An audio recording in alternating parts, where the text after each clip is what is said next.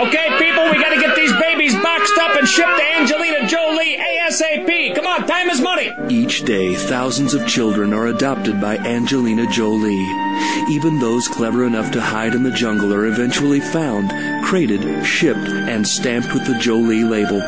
Sure, you've seen a child scrambling through a swamp or desperately smearing mud on their face to avoid capture, and you've thought to yourself, maybe someday I'll help. But the 5 or 6 children who don't belong to Angelina don't have until forever.